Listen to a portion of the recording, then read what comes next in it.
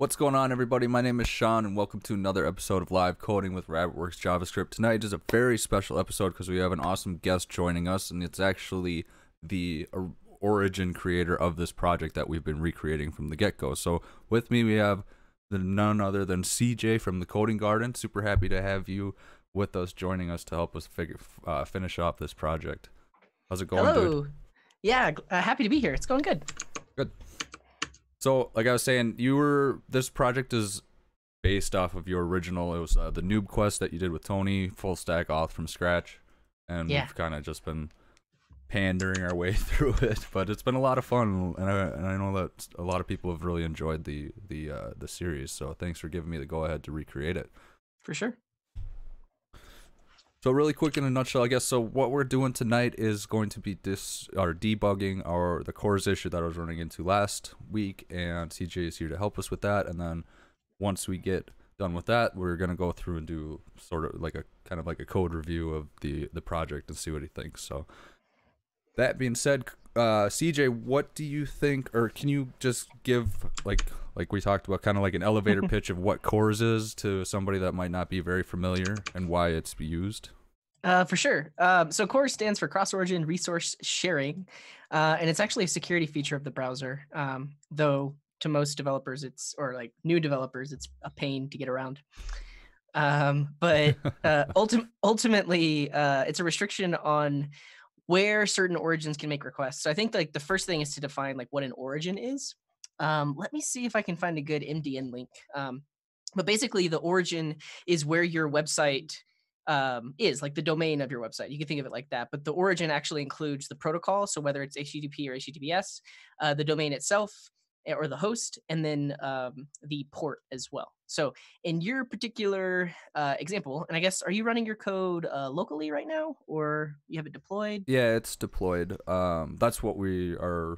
That's where we're at right now. Do you want me Okay. to spin it up locally, or?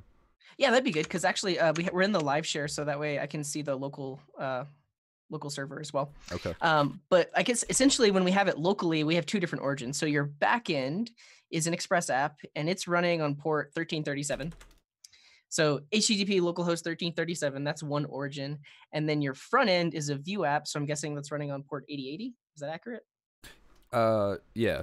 Yeah. So those are two different origins. So basically your front end, which is on HTTP //localhost 8080, is at that origin, and it tries to make a request to the backend.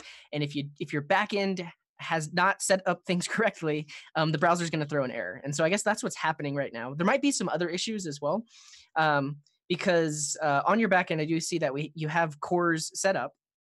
And basically your CORS middleware is configured to allow a different origin.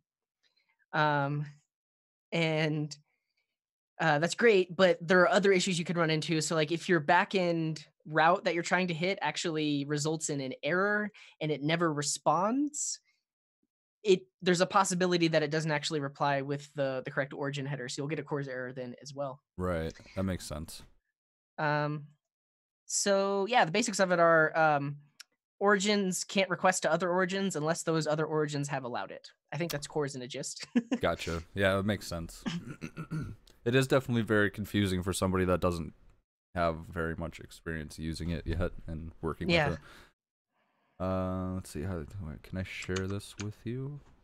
Actually, it's already shared. Yeah. So I'm on localhost 8080, Cool. and let's see if it pops up.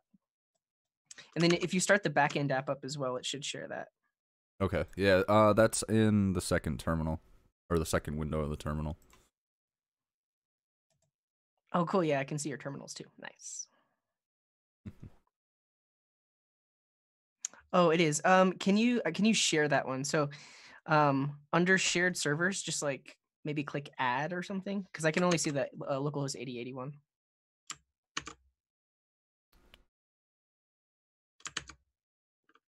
Oh. Okay. You should be able to see it now. Yep. Cool. So that works.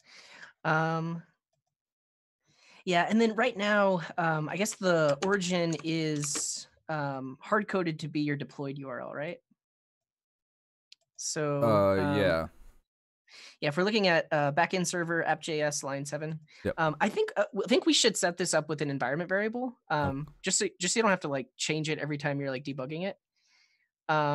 So do you have a .env for your backend? No, I never got that or never set anything like that up for environment variables. Okay. Can we set that up? Yeah, of course. Let's do it. So on your backend, let's install. Oh, I guess you already have .env. That package. Oh yeah, okay. Look at that, I do. But you do need to oh, you're already configuring it too. I don't know. Do I have a .env file? Oh, I do. That's just my token secret. Don't look. Oh yeah, that's for the JSON token. So you just opened it up? Yeah. Okay. Yeah. So I can't see it in my live share, but it is there. But what I'm thinking is you add a new environment variable that's just called like CORS origin. Okay. And so that way on your deployed server, we can set the CORS origin to be your deployed front end, but locally we can just set it to localhost. Yeah, and it's okay if you show that token secret because you should have a different one on the deployed server. Okay. And they can't see the whole thing anyway, so. Yeah. Actually, can you share your screen with Zoom really quick? Yeah. Because that'll be a little bit easy for me. I'm like tabbing back and forth. I don't know what you're looking at.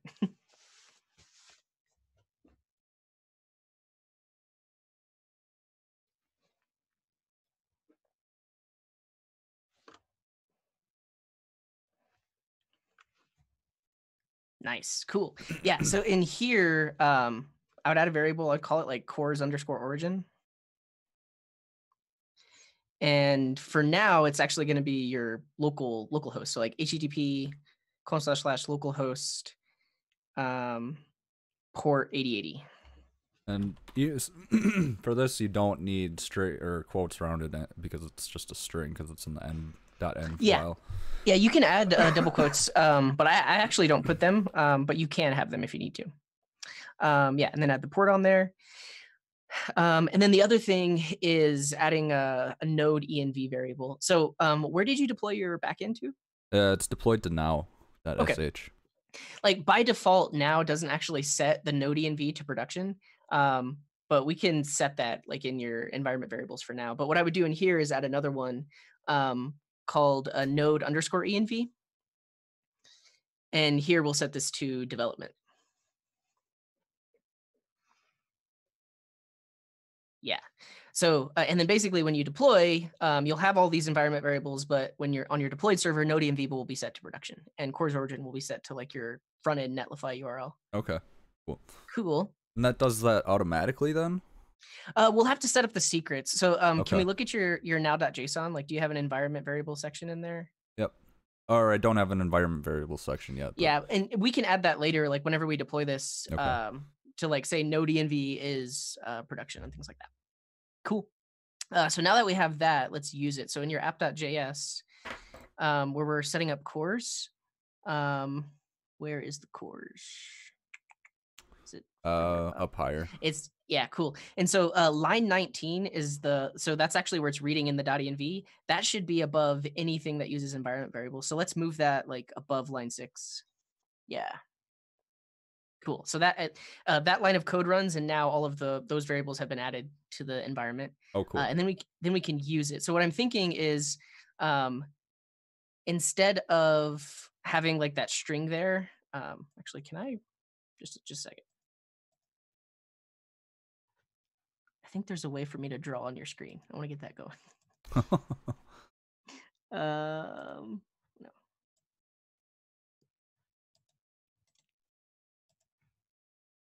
Annotate. Oh. Wow. Yeah, that's great. Okay. Awesome. But right there on line 9, where it says origin, that's where we'll pull it in from the .env. So you can get rid of that string value right there. And then just say process. Well, actually, we added the node env, but we actually can just do process.env.CORS origin. And so now locally, that's going to be set to localhost 8080. And then when we deploy, we'll set an environment variable with your netlify URL. So that should be good. Okay. Now let's just try debugging it locally and see if we get that CORS error. Okay. So that the first thing that gets runs right away is from app.vue because it hits the Oh, I see. verify thing just to see if there's already cookie set with information Okay. on it. And so yeah, I see in your backend you have the deployed URL there as well. Can we set it up so it's dynamic? Yeah, where are you looking at then? In your backend code. So like in your, I guess your app.view or wherever you had the, I'm sorry, your front end code. Oh, okay. Sorry. Here, yeah. So like anywhere where you're making a fetch request. Yep. So here, I think we'll do a similar thing. So create a file like, and actually, I think this is where I can help you out a little bit because I have the editor. But yeah, here's what I'm gonna do. Like in source directory, I'm gonna create just a file called like API URL. Okay. And then this file you'll import anywhere that you need the backend API URL. So and we can just do like a export default API URL. We'll define it first. And we can check to see. So if window.location. Oh man. Something's wrong with my keyboard. Window.location.hostname is equal to localhost. Then this is just going to make the request to your local server. So http://localhost 1337, right? For the backend? For the backend, yeah. Yep. And then otherwise, we can throw in your production URL in there. So if you grab the production URL from that other file and just put it in here. Okay. The backend, FSAFS backend.now.sh. Yeah. Okay.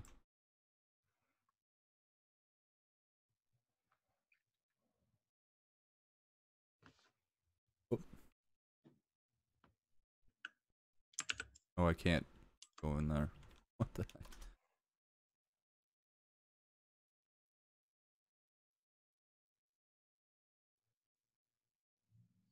It could be because my cursor's in here too. I don't know. I think that did it.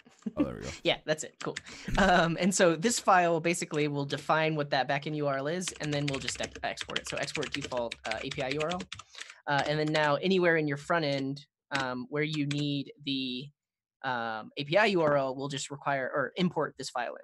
Okay. So like in app.view, like line 17 here, we're using auth verify. So in this file, I would actually import it in. So let's import API URL from API URL. And then this just becomes like a template string. So that.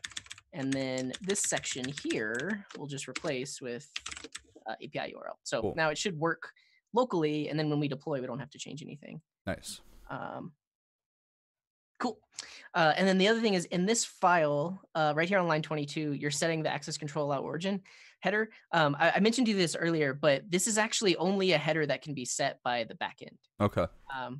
So it's up to your backend to set this header, and if your front end sends this header, it actually doesn't mean or do anything. So okay. we can actually just get rid of that. Cool. Awesome. Okay, so now that this should hit the localhost URL, and we should be able to test it locally. So I guess just make sure both servers are running. Yep. Cool. And then if you open up the browser to localhost. Okay, so.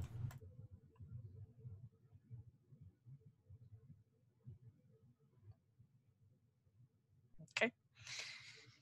Yeah, and if you click on the network tab, so because I think what's happening is like when the app loads, it makes the request to /verify, right? Yep. Okay, so if you refresh the page, we should see it. Oh, you need to make it a little bit bigger. Yeah, it's hidden. Yeah, so if you notice right now, verify is pending. I think that's one of the main issues is, yes, if you click on that, the backend isn't responding. So what will happen is this is going to time out, and then that shows you a CORS error because the response never completes. Oh, okay. But let's click on the console, and if we wait for it to time out, I think eventually you'll see a CORS error. And yeah, that's usually what's been happening on the deployed version too, because it takes a minute to throw the error. Cool. Yeah, I think for me at least, I always like to replicate things locally because it can be really hard to debug things on the deployed server because every time you want to change something, you have to like redeploy. Right. So if we can get the issue happening locally, that's great because then it's easier to debug and add things too. Yeah, and Paul Hacker in the chat just mentioned we could use Axios and set the base URL to the thing, but I guess you're just using fetch, so it doesn't really have a feature like that. But if we were, you could do that. And did it complete yet? I guess it didn't. No. But what I would do now is actually let's look at your backend logs to see if that verify route like threw an error or did anything like that. That's because I refreshed the page a couple times, but yeah, close before resident. Okay, so I think that's where your first issue is. So let's look at that route on your backend and just try to debug and see what goes wrong. Because it could be that an error happens and then it just a response never gets sent to the front end. Okay. Yeah, that makes sense. So that should be down here. Verify. Okay. I think this is the issue right here. So it says if rec.user do this thing, but if there was no rec.user, you have no response going to the front end. Oh, yeah. Makes sense. So otherwise, you would probably just do like add like an else statement and do a res.json with like a user and a null object. I guess ultimately it's up to like what is your front end doing with this when it gets the response. Basically just loads that information for like the user into Vuex to be from the cookie. Okay. And does it check to see if the result is like null or something like that? Let's do like first let's see what the front end is doing with this request. So this is just it right here.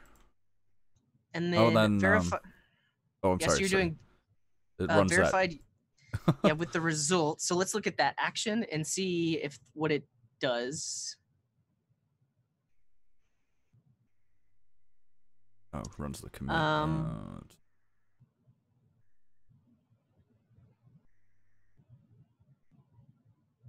Oh, wait a second. Update store user logged in muta. Yeah. There we go. Here.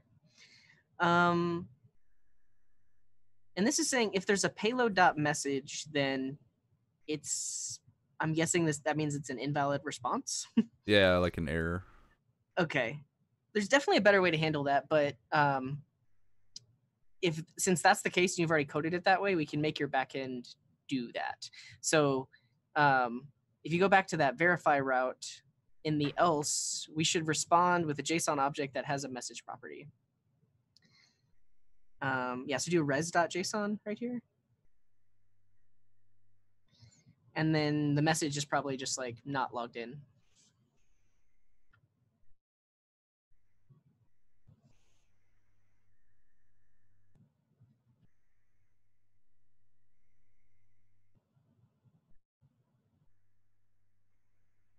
Yeah, and I think this was your main issue. So basically this request would happen, it never gets a response, times out, and then that shows the CORS error. Gotcha. So at least now it's going to get a response. Line 137, you can just get rid of. So because we added that, or you're using the CORS module, you don't need to manually set access control allow origin. That's just going to that'll get set with every request using that middleware. So you should be good there. Oh, okay. So I have that in this spot too, so I can get rid of all of them. Don't need it. Yep. Cool.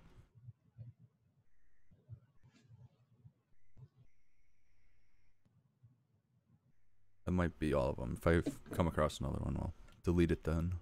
See. Okay. Good. Yeah, that should be it. Cool. So yeah, if you go back to the browser, we should get a response now. Let's see what happens.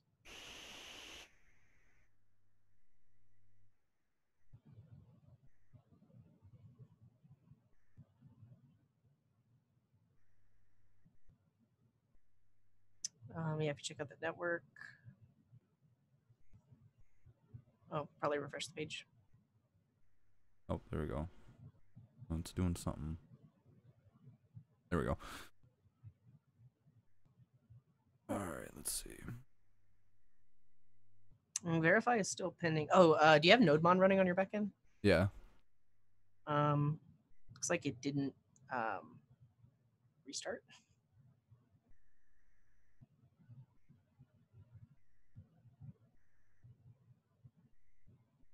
Oh, okay. Still didn't get a response for some reason, but let's see why.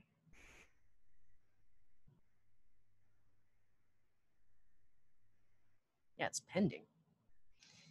If you click on preview, I think nothing's come back yet, right? Yeah. Okay, so there's more issues than just that. Okay. So let's go back to your backend code. Okay.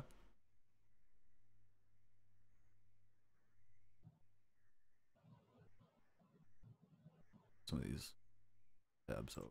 Yeah, no worries.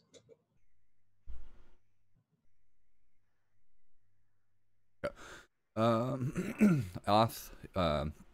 So do you want to be in app.js or the auth or The verify route. verify route? /verify. Yeah.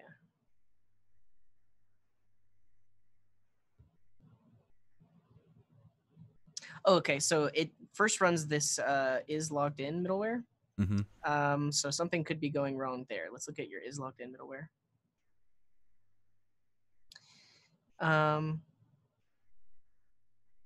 I see. So again, this isn't sending a response. So is logged in first checks to see if there's a token in your cookie. Mm-hmm. And if it's not, then it just immediately does a return. This means that the server's just going to be waiting there. Well, it basically never sends a response. Oh, okay. So should I be calling next there? yeah. So and you might do return next and then invoke next. Yeah, and basically, because if you do that, it's going to skip all the stuff below, but it is going to go on to the next middleware. Though at the same time, I don't know if this is exactly the behavior that you want. So like, should auth verify actually return an error if the user isn't logged in? Like, should it respond with like 401? Well, I guess just it would probably just be. I don't think it would be anything that would show up in the UI or anything like that. It would just say, like, ask you to log in without having. Because what it does is, like, if you log in or if you go to the site and you already have the cookie in there, it just brings you to the dashboard right away. Okay, that makes sense. Okay, yeah. So, and basically that's what this will do, because the route will still return a 200 status code, but instead it's going to respond with a message that says not logged in. Okay. We also could respond with a message that just says like user null or something like that, but this should help. So let's just trace this. So is logged in, we'll call next. And then if you scroll down, does it eventually? Yeah, so it eventually calls next again too. Cool. And so if you go back to the auth file, that goes here, and this should respond. We're closer to getting it working. Let's see what happens. Let's see what happens. Let's see.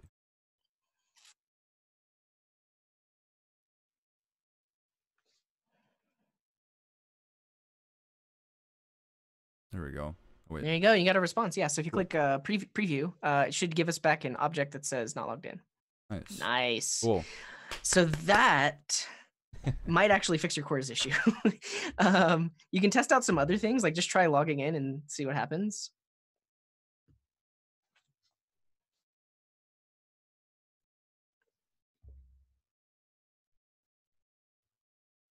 Oh, it's throwing an error now because I think. Oh, because I have that hard coded. Okay. So I would go ahead and update that. So everywhere in your front end code that you have a URL, I would pull in the API URL thing that we created. And that's on the front end. Yeah, for sure. Oh yeah. Okay. Let's see. So that all should be in. Is it in the store? Store. Yeah. Yeah, I'm handling everything in the store. So I don't need to set that. Yep. to set this.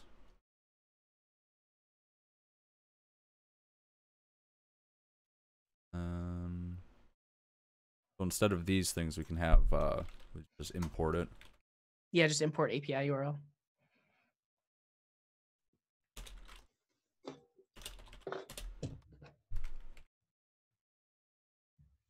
Cool.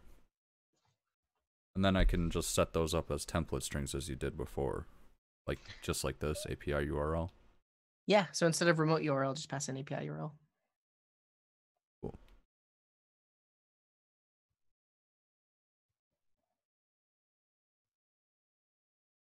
I believe those are the only two endpoints that it hits right now. Okay. Yeah. Yep, that and the verify one. So I think that's all three of them. Let's go see if that fixed the issue. Cool.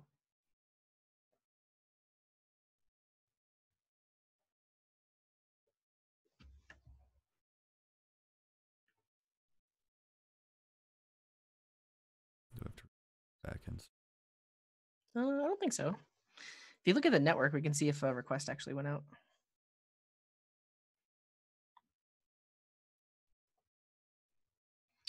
We can hide this timeline. How do we do that?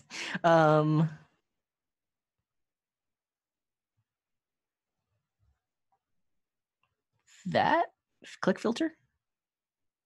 No, that's not it.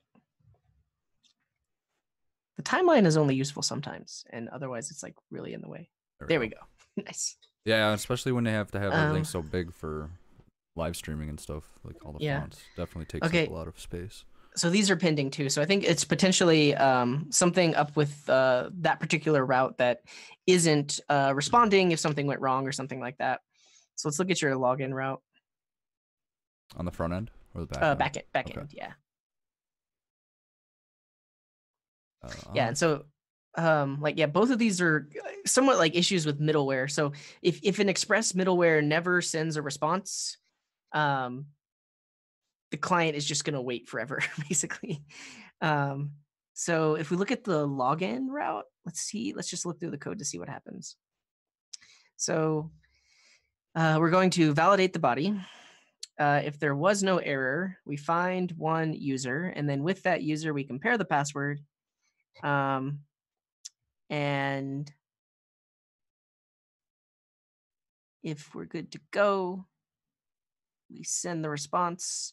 Otherwise, we send an error. If you just keep scrolling down, what happens if the body was not valid? We do response error with res next in 422. Can I see the response error function? Yeah, Eddie D, just to give you some context, this is actually a spin-off project of a project that CJ did a while ago, so I think he's pretty familiar with what's going on overall. Unless you want us to do like a walkthrough of it, CJ. I mean, I think you're pretty yeah, I'm good. Yeah, I mean, I think if anyone else needs it, they can definitely look at some of your previous videos. See how you built it. Okay. Something's going wrong in this route. Let's set up the debugger because we can actually step through the code. Okay. So let's do this. Yeah, click the little bug there, and then click on debug, and we're gonna do node.js. We might have to set up the configuration, and you. Oh, did it automatically attach? That's pretty cool. Scroll down to the login route and let's set a breakpoint. Going right here. So yeah, like right on the edge over here of line 101. Line 101. Oh, sorry. Yeah, this is just off. Let me get rid of all that. But yeah, if you click there, that adds the breakpoint. Cool. And so now when that code gets hit, it should stop. So if you go back to the browser and click login, it's going to hit this endpoint and we should hit that breakpoint.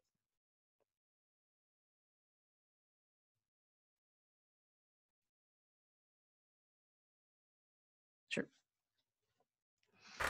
We might need to set up the debugger though, because usually you have to tell it like what file it needs to run and things, but we'll see. Okay. Yeah, so it did send the requests. But if you go back to Chrome, is anything stopping? Oh, and the Oh, sorry, not Chrome. VS Code. oh. Okay, so yeah, this isn't working. Let's do this. Can we kill that? Yeah, but click create a launch JSON file. Click that. We want node. And then we can tell it which program to launch. So if you scroll down, because yeah, we don't want to launch server auth index.js. We probably want to launch server source app.js. What's the main file that Yeah, starts the app? app.js. Cool. So that should be good. And then now if you click, go to your terminal and kill the backend that's already running. Yep. And then now click the play button over here. Nope. And oh no, you want, yeah. So we're not going to run it from there anymore. Okay. We're going to run it from here. Play button right up there. Mm-hmm. All right, so now it's running. I think so. And let's try, and you shouldn't have to refresh the front end, but just click that login button and it should stop on the breakpoint.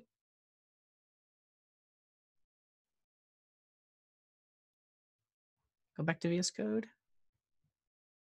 Yeah, it is listening. Cool. Let's go to that auth file again and make sure the breakpoint's still there.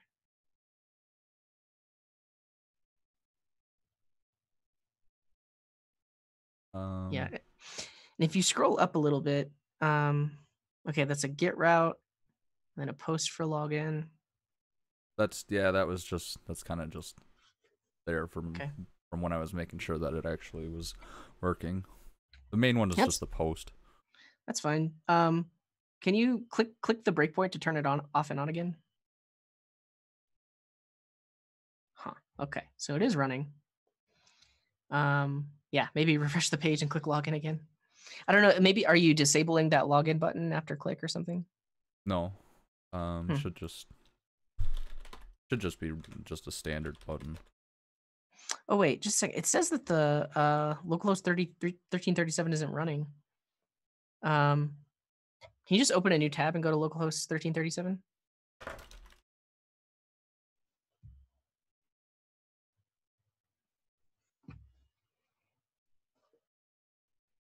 It's running.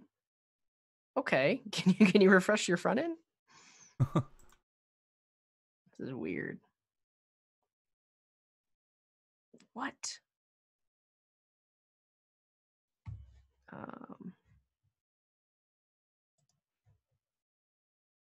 Dum dum dum. Yeah. Thanks everybody for tuning into the stream. I know most of you are here for CJ, but that's okay. Make sure to leave a follow and subscribe if you want to come back to more streams.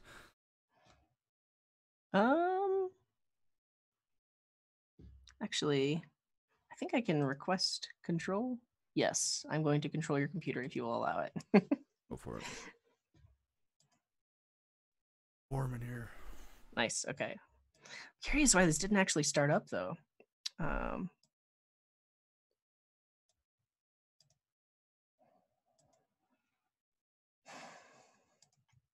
Look over here. We can look at the configurations. Launch server source app.js. This one does the listening. Yep.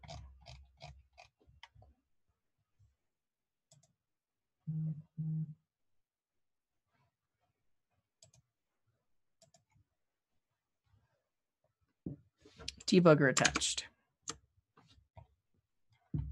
All right.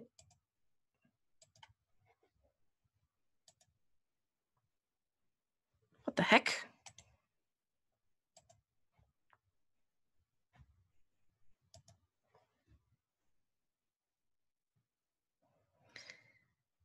Response to pre-flight request does not pass the control check. This doesn't make any sense. 0 sense. So like this thing is running on port 1337. Yeah. But for some reason the browser can't make the request to it. That is so weird. Okay, we're just gonna stop it and then start it over here. And if you go back to Chrome and refresh, let's see what happens.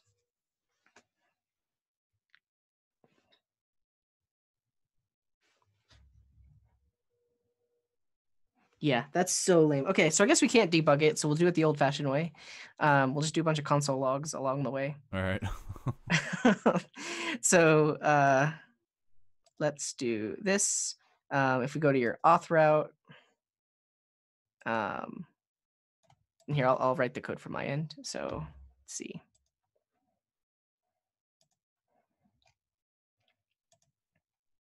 We are in the login route here.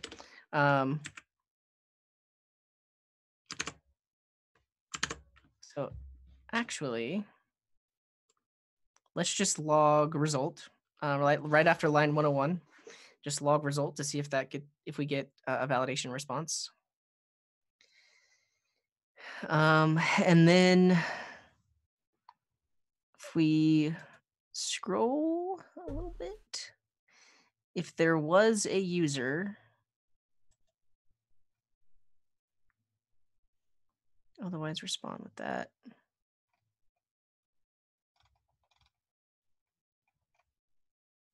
Let's just see if we get that far. So if you go back to Chrome, let's see if we actually get the validation response logged. All right.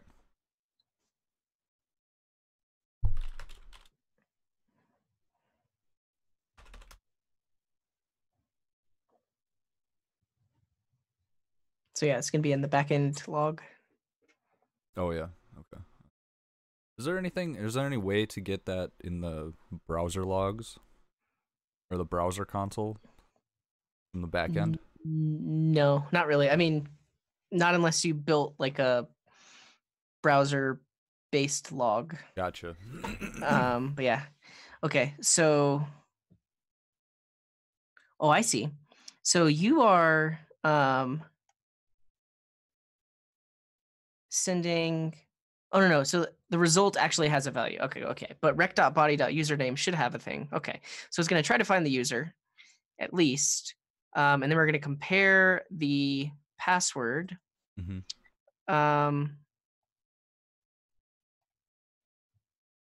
Okay, maybe this create token send response is what's not responding. So we're signing the token. If there's an error, we do that. Otherwise, res.json. That looks okay.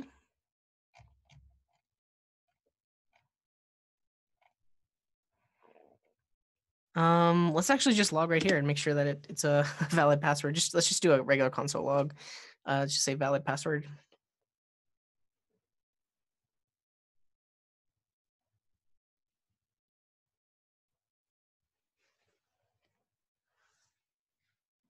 Wait. Just like in quotes, it's just a string, just to know that this happened.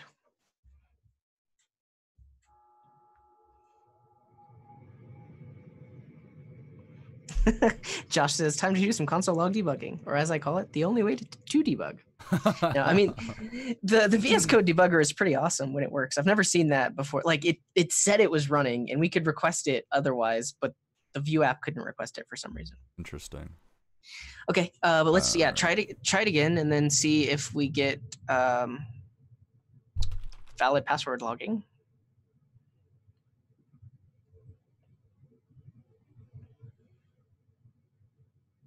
We don't. All right, so it's failing. It's failing here. Let's actually log the result, because I don't know if bcrypt actually returns a boolean. bcrypt.compare. I don't know, but let's just log the result right here. Whoa, that's weird. Can you go back? I think I hit like a keyboard shortcut. Sorry. Probably a little different. Let me code it from my end. Okay. Yeah. Let's just. Oh yeah, go for it. Let's just console log result, and I'm just gonna add in front of that. So what's the result of comparing those passwords? Okay. Cool. Let's see what happens.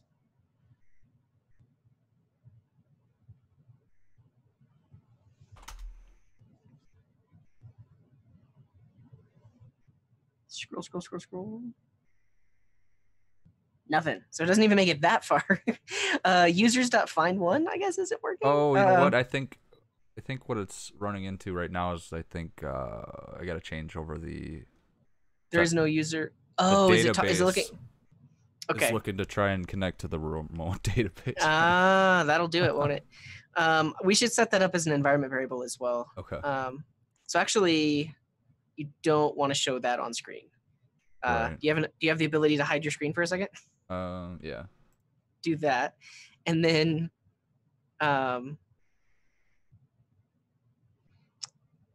in your .env, we'll add another value that's just like db underscore URL. And since we're local, then this just needs to be the local one. So it's probably like MongoDB or yeah, you got it. There you go. Yeah, you can just pull those into your .env. Oh, okay. Okay. Yeah, put that in there. And then in that connection file, just get rid of that or like save that connection URL somewhere else because I guess you've already set up an environment secret with that for your deployed server.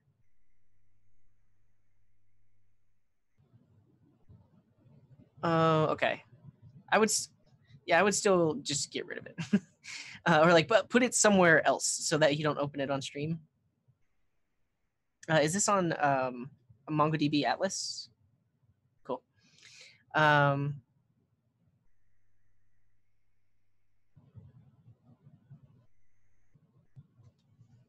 Sure.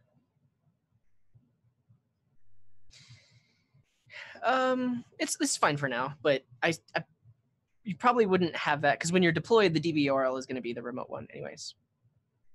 Okay. And then yeah, but just close this file so you don't open it back up. And you can show your screen again. Are we back? Yep. We're back. Cool.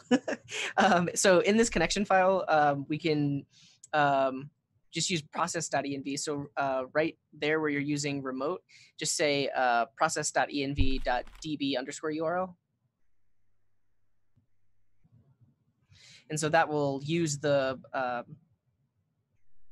variable from there. And you might need to kill your server and restart it. I don't know if it reloads the .env. Now let's take a look. Cool.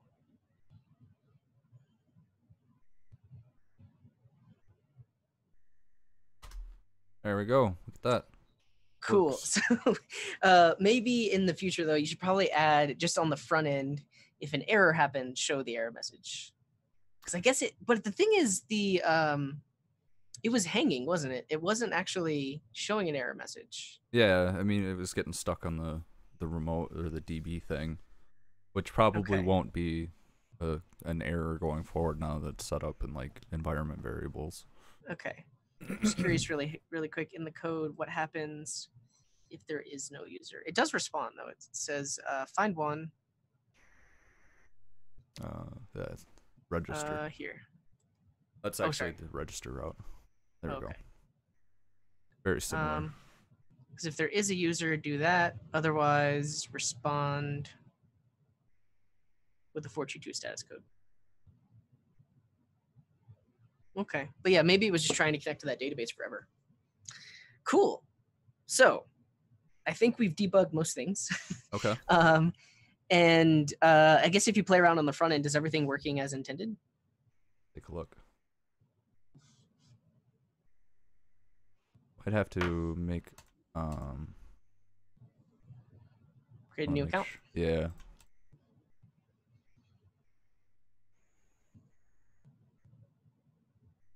I don't know why I put all these things in here. Just to demonstrate it, I guess, but definitely is. Okay, so that works. But wait, no, give me an error. View router. Click on the network tab because there might have been an issue in the register route. Yeah, click on filter actually. Here, I'll help you out. If you do filter and then filter by XHR, then we can just see. Oh, there you go. Yeah. No, it did register the user, just something else happened. But the registration was successful. So Okay, you could cool. try logging in with that user.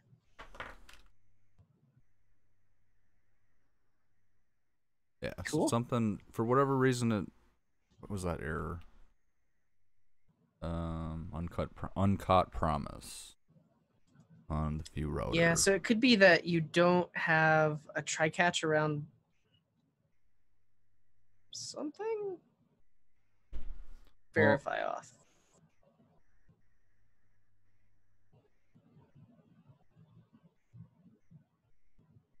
Okay. Yeah. Okay. For now, though, let's just try to deploy all this code and make sure that it works on the deployed server, right? Okay. Does that sound good? Yeah. Cool. So I have Netlify, the front end deployed on Netlify through just GitHub. Okay. So if you push the front end, it'll like auto build and deploy? Yep. Cool.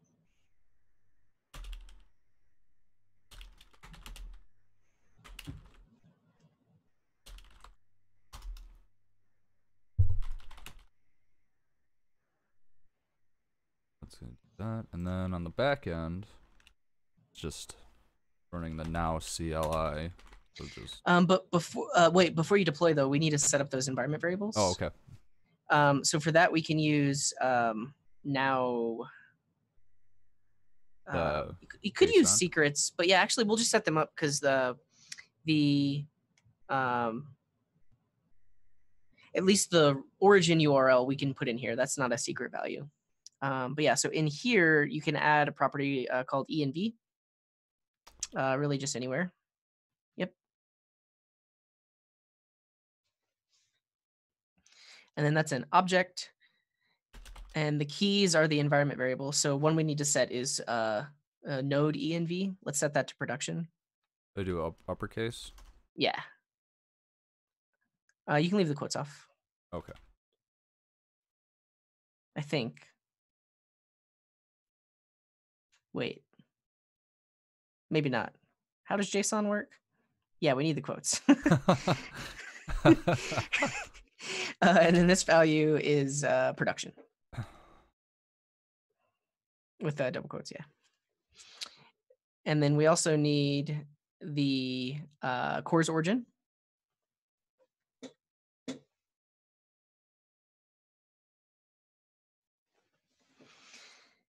And that's going to be your Netlify URL. Okay.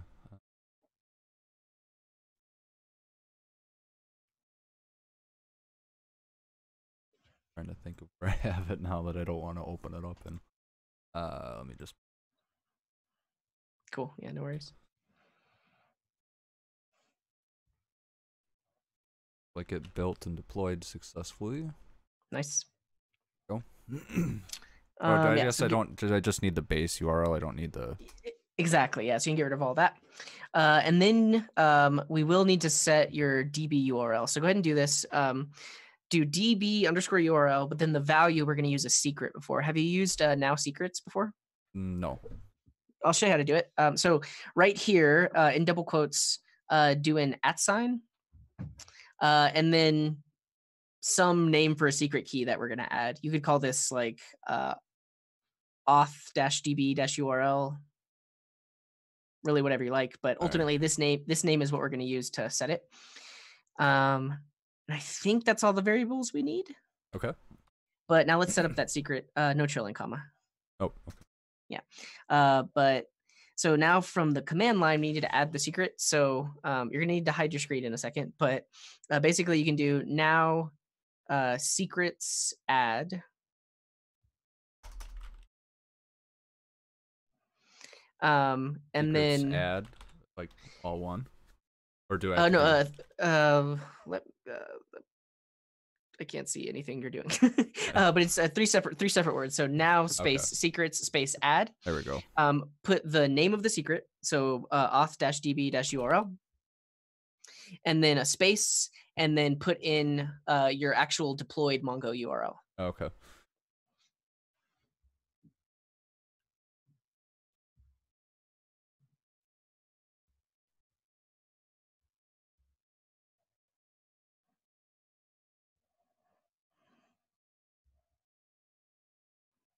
since it's going to be in the now. Yeah, and so they hide your secrets very securely, so you don't have to worry about anything.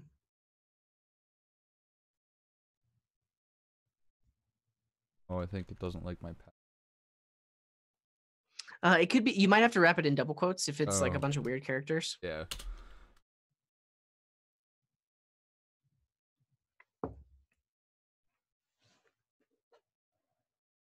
Oh, I can see in your shared terminal. So I can see you typing, but Okay, that's cool. Yeah. Yeah, I just have but yeah, it then the side. So wrap it in double quotes. yeah, that should do it. Okay, there we go. Cool. Did it say that it added it?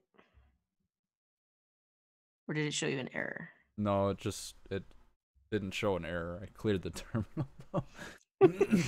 Type now secrets list.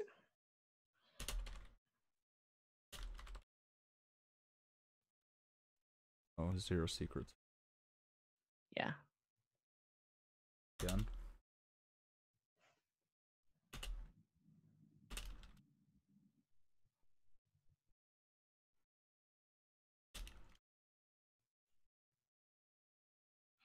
Are there any nested double quotes? It's saying the same thing.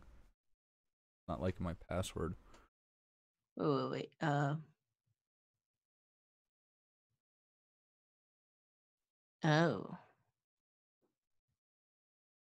The bang. There's got to be a way to do.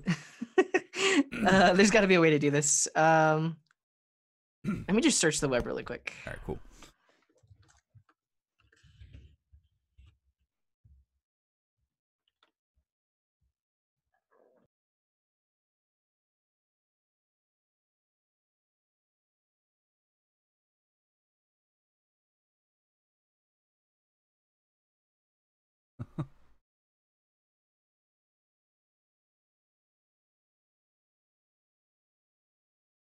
Capture top moment.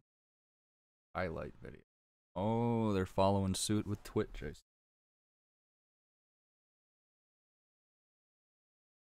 Okay, looks like you can use single quotes. Oh, okay.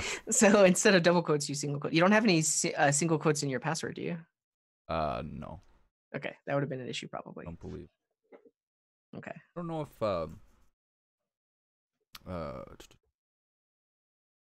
LastPass or whatever. I don't know if they use quotes or anything like that for special characters. Oh, generating passwords. Yeah. Again.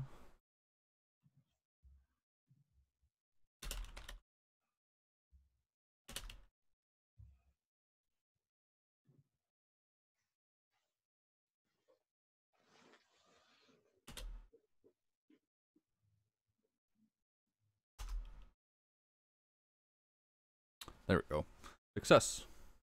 Nice. So now when you deploy, it should use all of those environment variables. Okay, so now we're good to deploy the backend then. Yeah, for sure.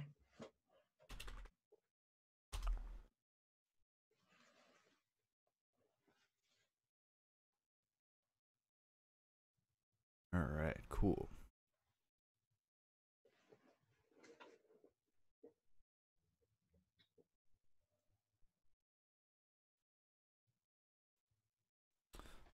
Should be up and running now. Cool. So now we can test the deployed Netlify instance. And you probably need to register an account first, right? What's that? Probably need to register an account. For now? Oh no. Like on your site. Oh yeah. Yeah. It doesn't exist yet. Yeah, exactly. There's no users in the database. I haven't gotten any issues yet. I got the message back. Not logged in. Cool. So we need to add a new user.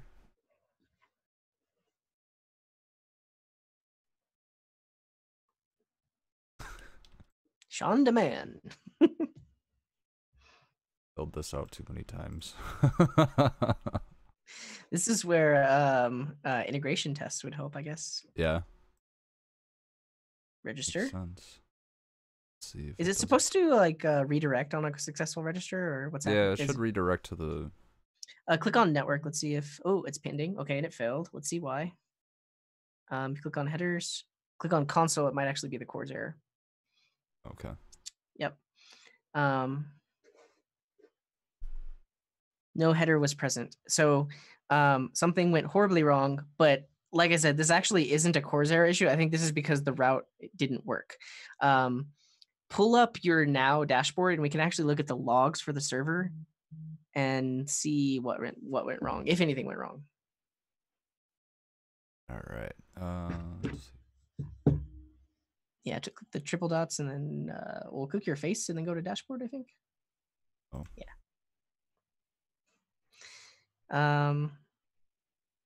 Yep, click on that. We should see the logs.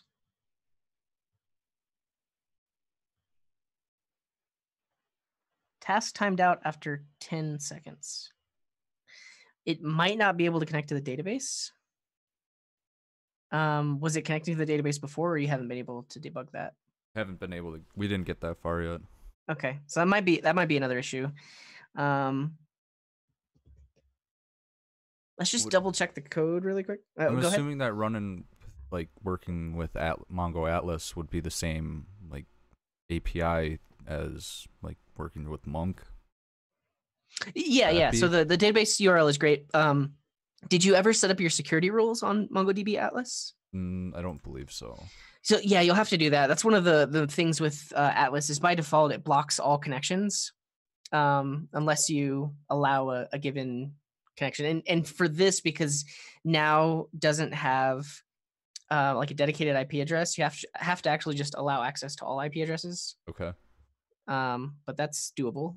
So yeah, pull up the MongoDB or the Atlas dashboard.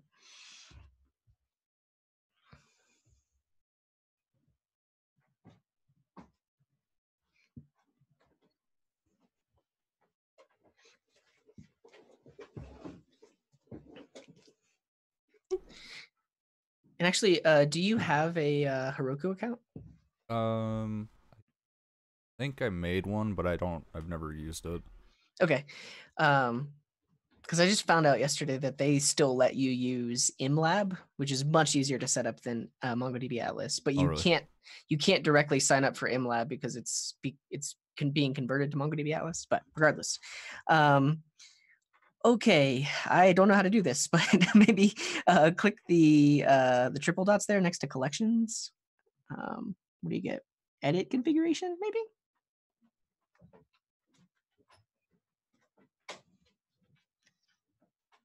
I think that's just. Okay, yeah, let's go back to. We need to find something that's yeah, network access. There we go. Boom. And so we need to set all of these or to like all requests because yeah, so dynamic IP. Oh, now is because now is the things that's connected to it. But click add IP address. And click allow access from anywhere. Then click confirm. Cool. There we go. And then once that's active, should be good to go. And Skelly's in the chat. Hello, Skelly. Hey, thanks for tuning in. Ending.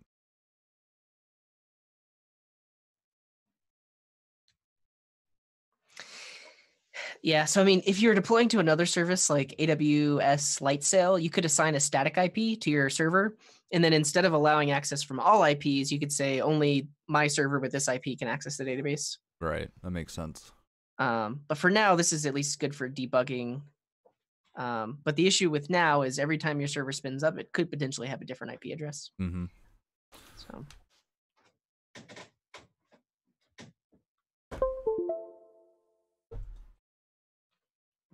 Yeah, can you hide this screen for a second?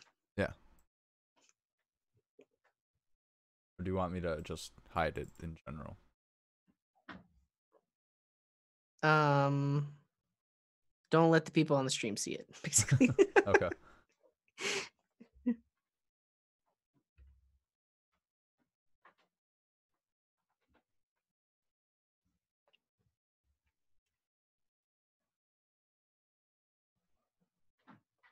Okay, there we go. I just want to make sure they can hear me. Cool. Yep. So it looks like it's good to go. Okay. And so we can just close out of this and then try again and keep this page open because that will, the logs, we can see the logs as the requests come into the backend. All right, keep my screen hidden then. Oh no, you can show your screen now. Oh. All right. Wait. Wait, are you showing your screen? Yeah. Hide everything. So it's just me and you. And then let me know when. Okay. Is it just me and you? Yeah. They can't hear us. You can't hear me? No, I'm asking if they can't hear us. Oh, no, they can hear us. They can hear us. Yeah. Hello, everyone. Is that okay, do you want them to hear us? I can mute it. No, I don't want them to hear us. Okay. All right. We'll be right back.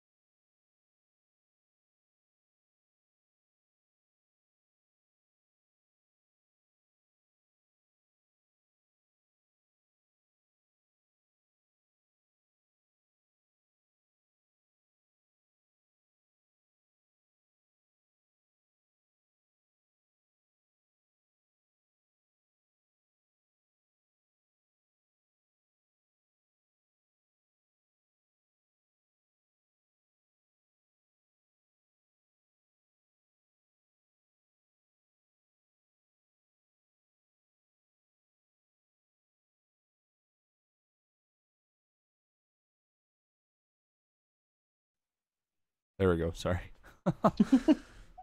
Hello, the nerdy dev. We did say hello. Yeah. Yeah, I mean, I kind of want to add some like really verbose logging here because we can't really even see what's happening. Let's see.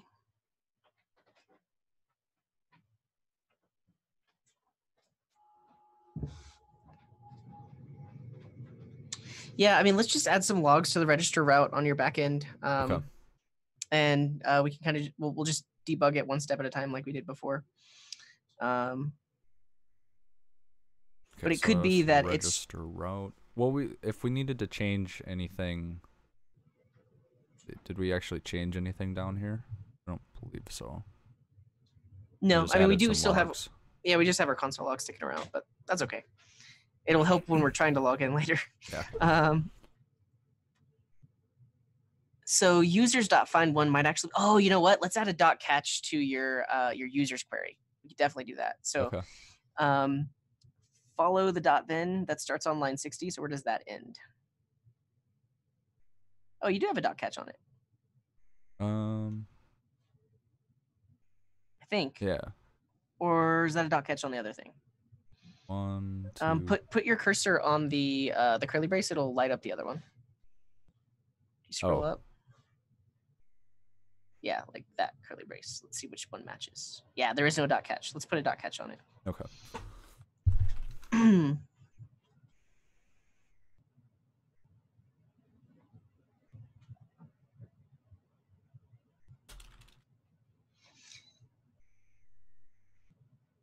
Cool. So, and actually, let's add that to the login route too, because that might have been what was happening earlier too. The login request wasn't caught. Yeah, I think line 131. The curly brace on line 108 should match yeah, up. So we then. click that one, and then Gotcha. there. Yeah.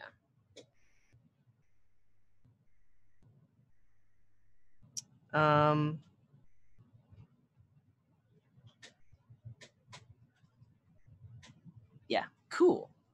So I would push that up to now and see what happens. That give us some more verbose. Well, if it can't connect to the database, we should get a more like a decent error, and we should actually get a response that says, "Hey, can't connect to the database," and then we can debug that. But Gotcha. hello, client telephone. What's up? Yeah, I need to clean up my insensitive information. Yeah, after the stream, you can just go do all the things. Oh yeah. Let's see.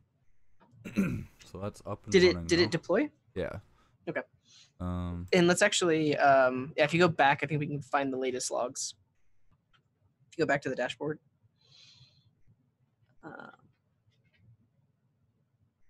the runtime. Just click back because this is a different instance, I think. Like Oh, I see. One. Yeah. That makes sense. Cool.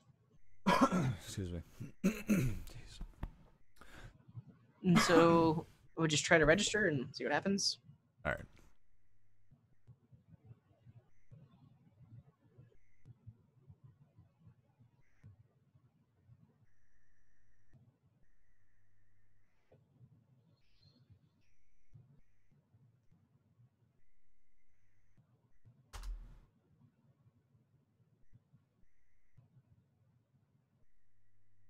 Still pending.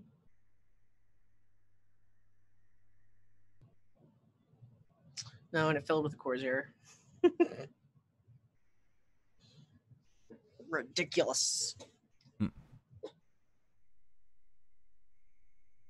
I don't see anything.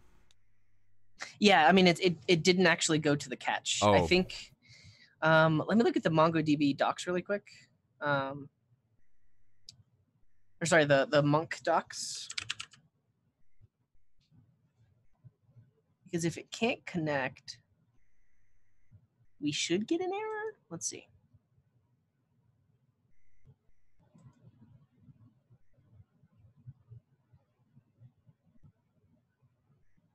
But client telephone doesn't have any audio. Who else doesn't have audio? Skelly says they have audio. I think Oh, we're good. yeah. Okay. Okay. What's the best way to share this with you? Discord?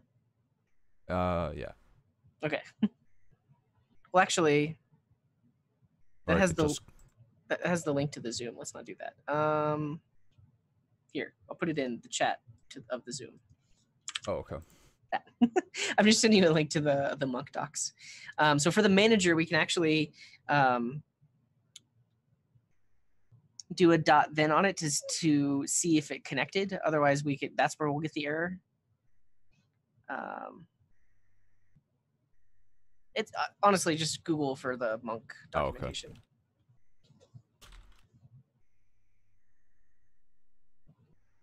That top one is the code. And then on the left-hand side, click Manager under API reference. So we can see that, so this is what we're doing right now. We're saying Monk, and then we're invoking it with the connection URL. Yep. You can actually do dot then on it to get access to the DB. Otherwise, do something with the catch. So let's just try to add that to the code. So if you go to your connection file, and right there,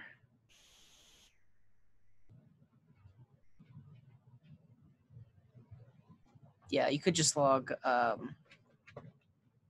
connected, but otherwise, and then do a dot catch and log the error. Okay.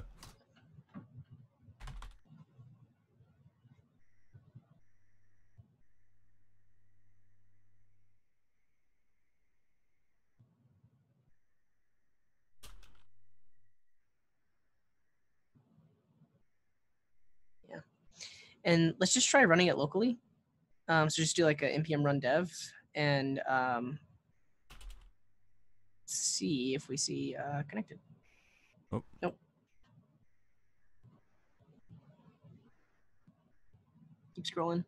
Just Yeah, so this actually messes things up. So now that we're using .then and .catch to connect, we can't just directly export it. okay. Do we have to? Let's actually do the What's up, Mr. Redcliffe? Thanks for tuning in, bud. Actually, can you give me just a second? I'll be right back. Yeah, no worries.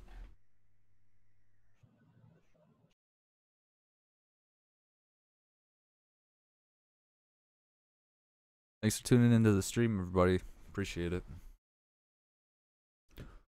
Hope everybody's having an awesome night or day.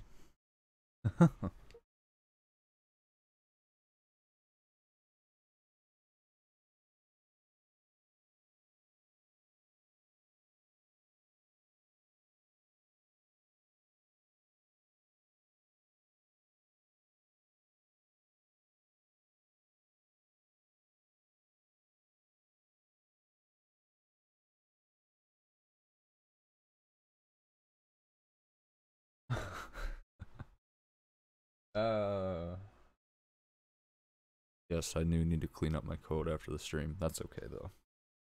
It'll be fun. All right, I'm back. Okay.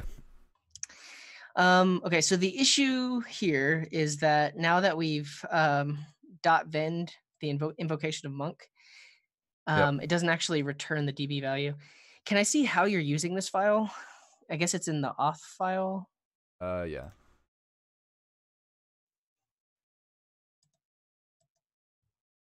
Line 7 and 8. Okay.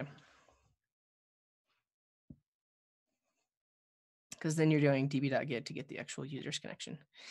Yeah, what makes this tricky is we basically would have to wrap all of this in a promise, and then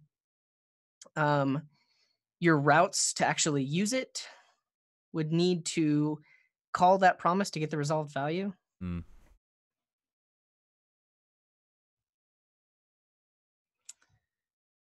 Weird. However, if you scroll up in your terminal, let's just see if it actually logs connected.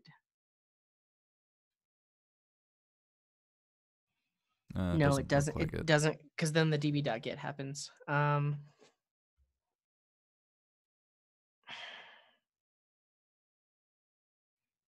Yeah, I'm just trying to think of the best way to debug this. I think I've actually only gotten MongoDB Atlas working like once. I've had a lot of issues with MongoDB Atlas. It's not an easy thing to use. Really?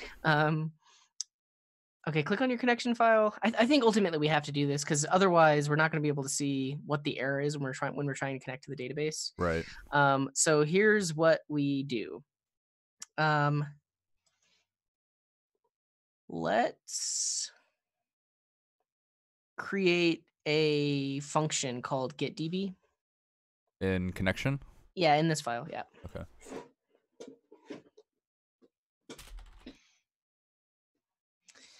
And then inside of here, we'll move that monk code. So there,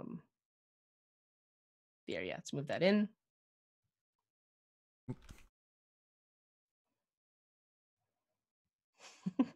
And let's just make this an async function so it'll be a little bit easier to handle. So put async in front of the function keyword. And then we can do const db equals await monk. And then get rid of the .then and the .catch. And then we're just going to wrap this thing in a try catch.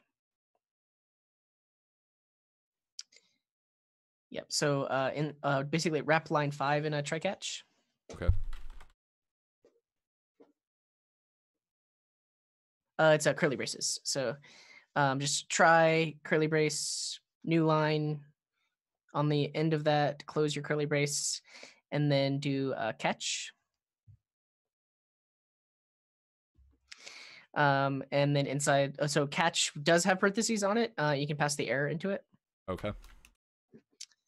And then inside the catch here, let's log the error. And right above that, let's just log a string that says error connecting to DB. So it's easy to find.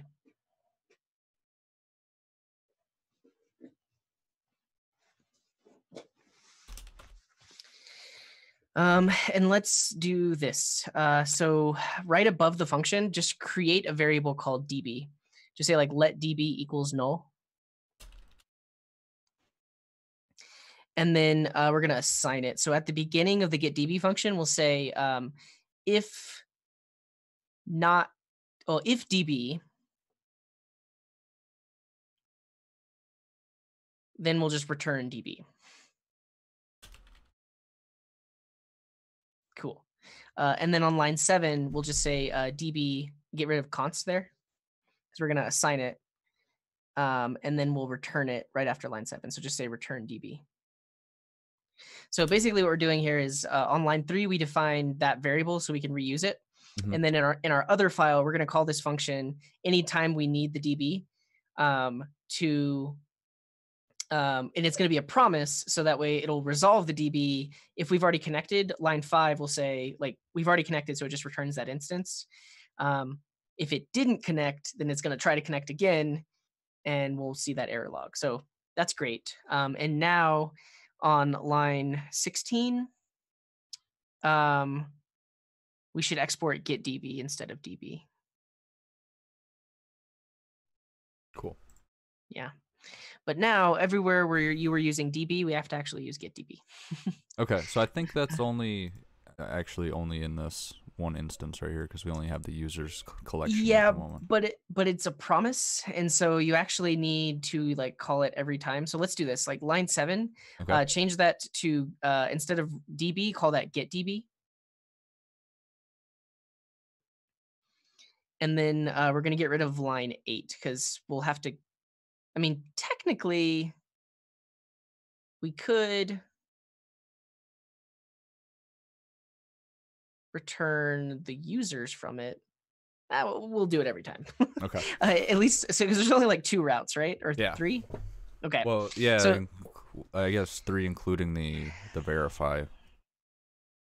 okay, so now if you scroll down to wherever you're using users, like here, like users.find1, before you can use users, we actually need to get the database instance and then get the users collection. So right after line 56 for register, let's just say const db equals await get db. And you have to invoke it. And then .users? next, no, then on the next line, you can just say const users equals db.get users. I mean, technically, we could store users in the like the get db function, but users equals db.get users. Get users? Get invoked and then pass in the string users. Oh, I see. Yep. So that's great. And then we need to make this an async function. So line 54 needs to be async.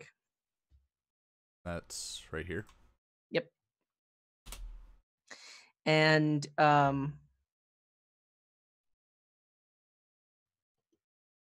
we need to do that every place where you use user. So I mean, down there is fine because we defined the users on line 58. So that this should still work. Okay. But just like copy those 2 lines, 57 and 58, and then you need to use those in your other functions that call the database. So I guess the login function. Yep, that should be the only other one. So I can put it right underneath here. Mm-hmm. This is an async function. Yeah. Now, the one thing is this, I guess this won't throw an error because we're actually catching it. It will eventually throw an error that says cannot read property get of null, but that's okay. And yeah, keep scrolling all the way to the bottom. So it has crashed. Let's see where it crashed. Scroll up. Line 9. Character 2.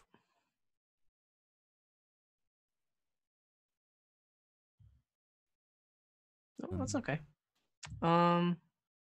Oh, Here. wait. Auth index. Yeah, that's the right thing. I don't think so. Make the terminal a little bit bigger so I can see the more of the error. Scroll up more. Keep scrolling. Oh, middlewares is trying to use users as well. Oh, okay. Yeah, so if you go on your middlewares file. That makes sense. I would want to do it right here. Yeah, and you'd have to make this an async function. And so yeah, that becomes async. But if you scroll up to the top, you need to get rid of the db.get. Yep, and then rename line 3 to be get db. I'll be right back. Okay.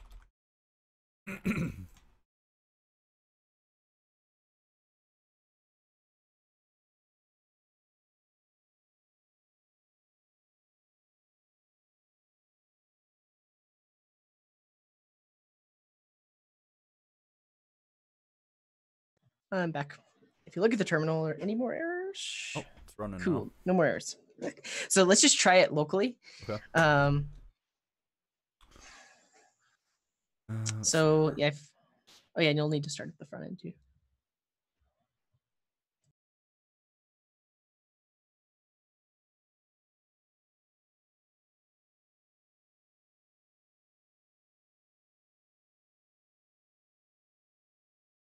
These little dots must be from the highlighter thing.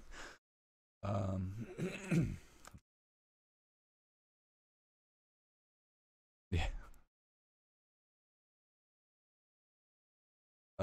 If we go to register. Well, actually, we could probably, since this is using the local DB, I can just. Well, should we have that log already?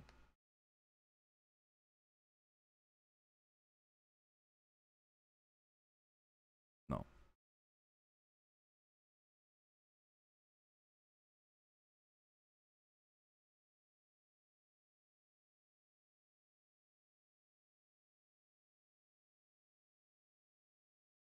I'm sorry, I was muted. Sorry. You can just try. If you just try logging in, you'll see the same. But yeah, you're already this far. That's fine. Cool. Now let's check the backend. It should try to log something.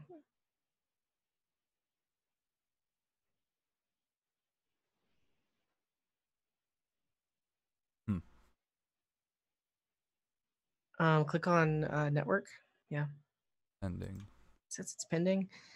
Okay.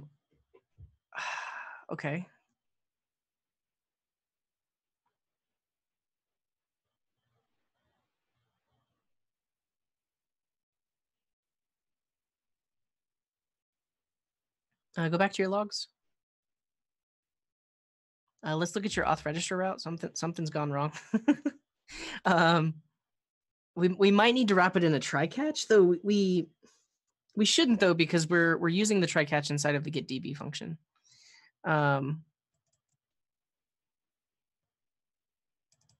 Okay, so for this one, let's actually just wrap it in a try catch. Okay. So right after line 54, so like right at the top of this request handler, just type try and press tab. It should generate it for you.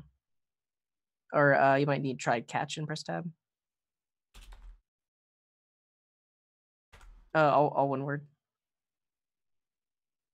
Tab. There you go. Yeah. And so put all of this code into the try.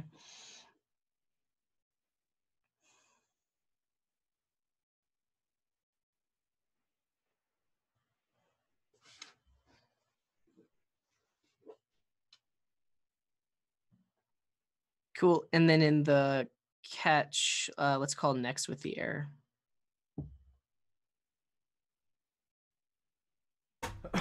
But just real quick, let's look at the connections file. I want to just verify what's going on in there. So we create this function, we export it. Okay, yeah, looks good enough to me. Let's try again.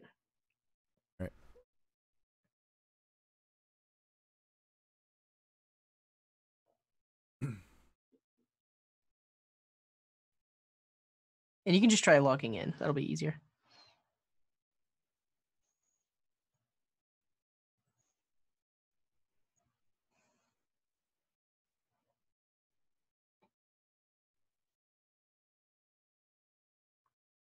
Wow. Let's look at the backend logs.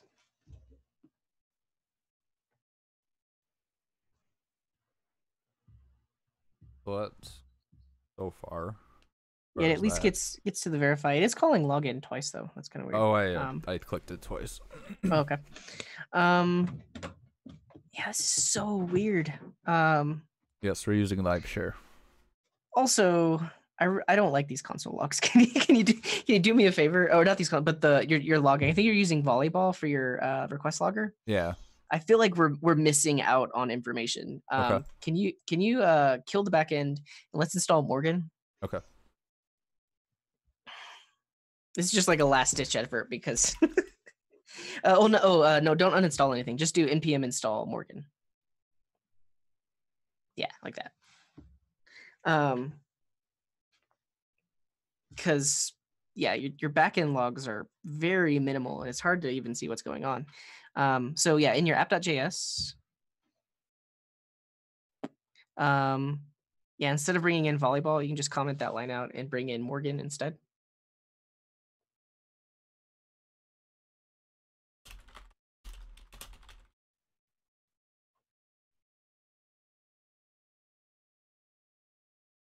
All right.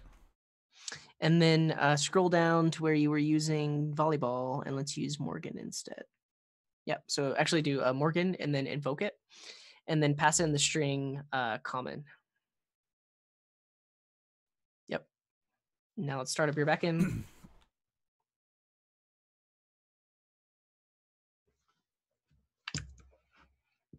Cool. And just like try making a request.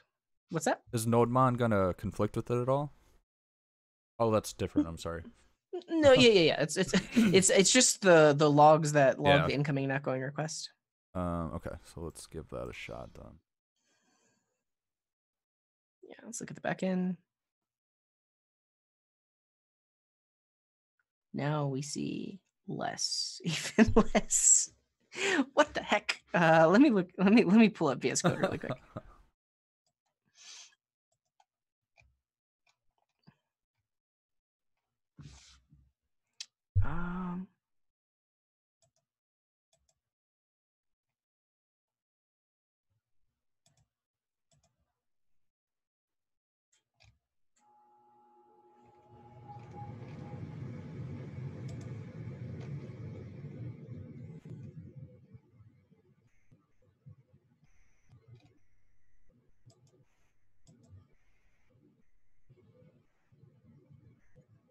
Yeah, I think that's how Morgan works. Just double check.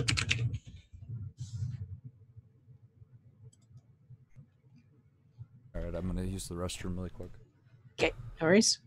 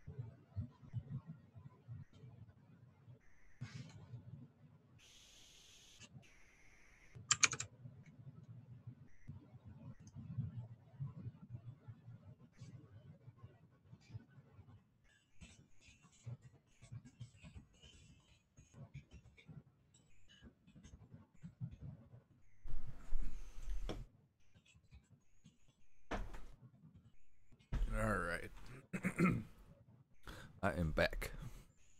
Cool. Tiny. Yeah, so I just added, I added some logs trying to connect to DB. Apparently that's not working. Is MongoDB running locally? I feel like this worked earlier though, didn't it? Yeah. Can you just verify that Mongo is running?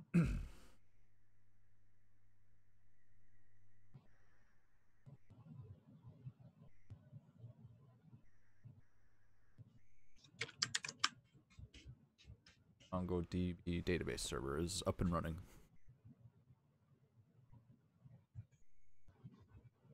Oh. Trying to connect to DB. Do you think that most of this issue is coming from, or this issue is coming from trying to use MongoDB and Atlas, or is it something going no, on in the code? Right now it's not even connecting locally, right? Well, so you didn't update your .env, did you? No. So your data right now in your .env, the DB URL is still, yeah. So this is still your local. That's totally fine. Okay. This right now is just a result of us trying to get the try catch on the Monk connection working. Oh, right. And I'm very curious why it's not. So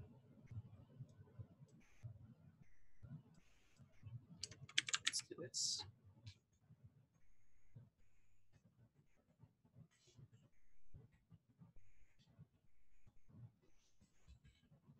I'm in the connection file. Yeah. So I'm just adding as many logs as possible because I'm at a loss at this point. Okay. Do we log the DB or? Yeah, I'm logging that in the other file. Oh, okay. Gotcha. So if it's connected, we just return it. Otherwise, it's not connecting at all. And one thing we might do is just in the app. So we don't even have to wait for a request. We actually could just, or even in Auth, because we're already bringing it in. When the app starts up, we actually could just do this. Like, we don't wait for it, but now every time the app starts up, it should try to connect to the database. Okay. Automatically or whatever. Yeah. So will that run even if I don't hit that endpoint at all? It'll still run that function. Yeah, like no, that's why I did that. Yeah, so basically when the server starts up, it automatically connects to the database instead of waiting for a request to come in. But oh yeah, that makes sense. That's not even working. Okay, last ditch effort. Instead of a try catch, we're gonna do it the promise way in here. Okay. If DB return promise resolve DB. Otherwise, we're going to just straight up. Oh, I gotta take that out, Skelly. That is a verification hex for BitChute. I forgot I had that in there. Still, I gotta take it out.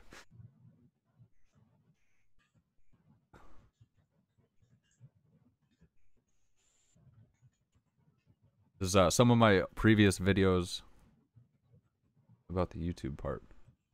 Oh yeah, no, on my it's in my profile or whatever on YouTube. It has a like an identifier at the beginning of my profile, and that's how they verify that it's your account. Basically, I'm setting up a BitChute for previous videos that have been blocked worldwide due to content ID claims. Like the major one is, what was it? Vue Basics episode 4. We talk about using the CLI and stuff. That one's blocked worldwide due to like one song. Thanks YouTube. So trying to have those resources available for when people want them. So yeah, I need to take that out. Okay, so CJ is just promisifying it. Yeah, so I converted it from async await to a. I mean, this shouldn't be any different, but yeah. This tries to connect, and then once we have the connection, we set this variable up here. So the next time this function gets called, we'll just immediately resolve that variable. Oh yeah, this worked. Oh. It says connected to DB. Oh, cool. But why? why did the async await not work? That's insane. Okay, but now that it's connected, you should be able to log in. All right, let's give it a try. Do I have Well, to that's still refresh pending. the front end? You shouldn't have to. No, can you go back to the logs? Already connected to the DB. We're getting the username and value back. Something else is going wrong now. Because it's getting this back from the DB. What version of Node are you using? You just kill your backend. Oh yeah, just do this. Node space dash v. 12.13. Okay, that's cool. I think for some reason it really doesn't like these async awaits. Let's look in your login route, because that's where we're doing get DB.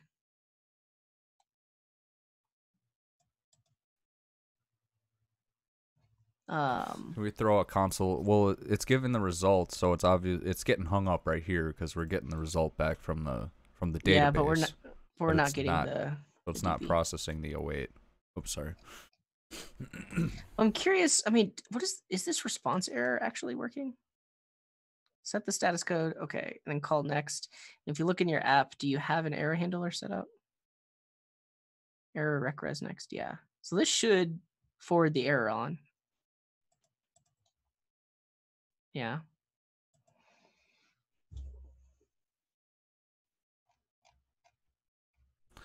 I just love writing such broken code.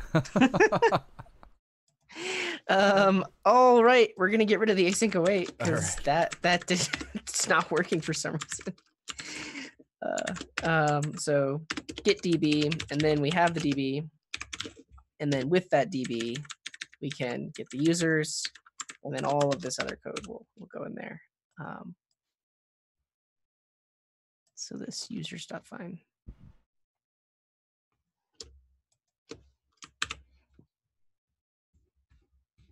Yeah.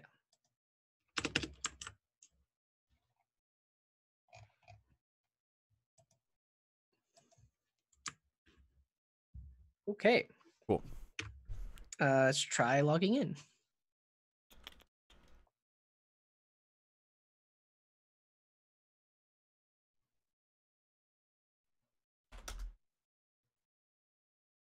Pending. Oh, verify is pending now too. Click on console. Go to your backend. Oh, is your backend running? Yeah. So it's working, but it's not completing the requests. Okay. Because okay, so this is result. Console log result. Maybe the computer is haunted. Says I speak English in the chat. this is a whole lot of weird stuff that just makes things so much harder to debug, because it's like even the simplest things aren't working. Okay. I'm going log crazy. All right, do it. I mean, if we got the debugger working, that would be awesome, because then we could actually see when and where things are breaking. Can we set breakpoints inside of Chrome? Or is that not going to work because it's on the back end? Yeah, it won't work because it's the back. I mean, technically, you could start up a remote Chrome debugger. But, I mean, VS Code has it built in, so ideally we should just be able to use that, but we can't, apparently. I've always struggled with using the debugger. It just never seems to work for me. Got DB, yes. Someone's making chicken noodle soup. I can smell it. No, why?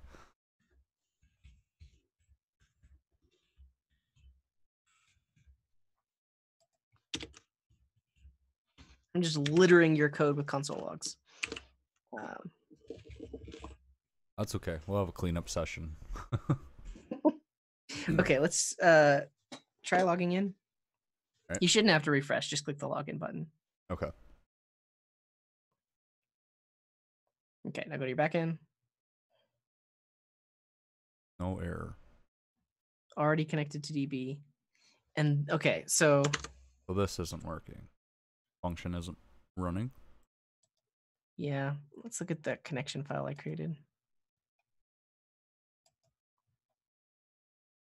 Already connected. Should resolve basically an immediate resolved promise with that Okay. DB because we set it down here. Oh, I definitely need to return this. Huh. Should I try it again? Yeah, but I mean, okay, sure. Yeah, I don't know. I mean, it's I don't know. It's already returning the. Yeah, it would have already been set so because it says already connected, so we should have gotten back the resolve promise. Okay, yeah, try again. Okay.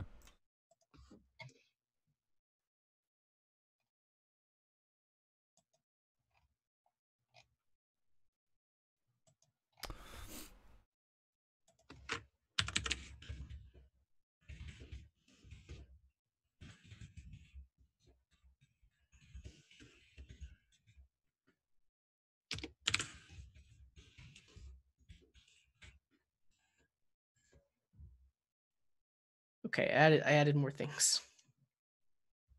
Try again.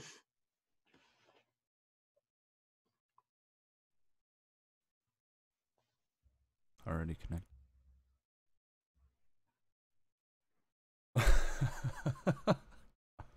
Are we pulling in get DB? Well, it's just not running. Is it just not even running this function?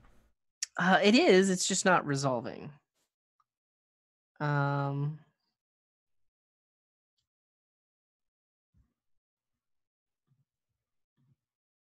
And that's different than an error. Yeah, Will because I it mean, throw because an error when if it doesn't resolve after a certain point? no, because this doesn't time out. It's just a matter of if that promise throws an error, then it would go to the catch.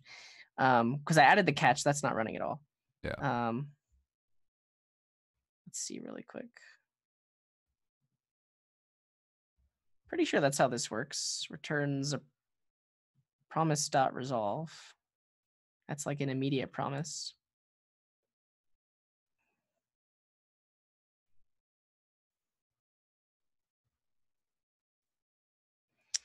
Okay, let's also try this. Let's not call that function when the app starts up. So that way this function will actually call it. Try again.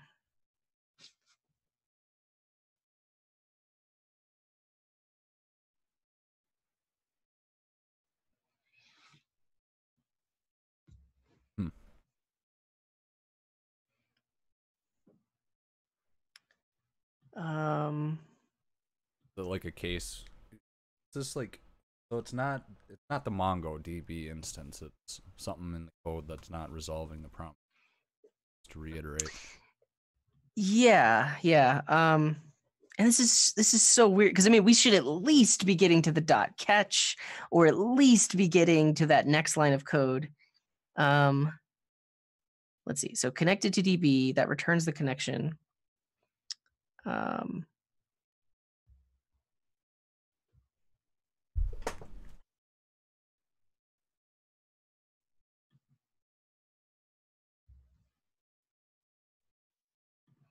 Because that is logging no error.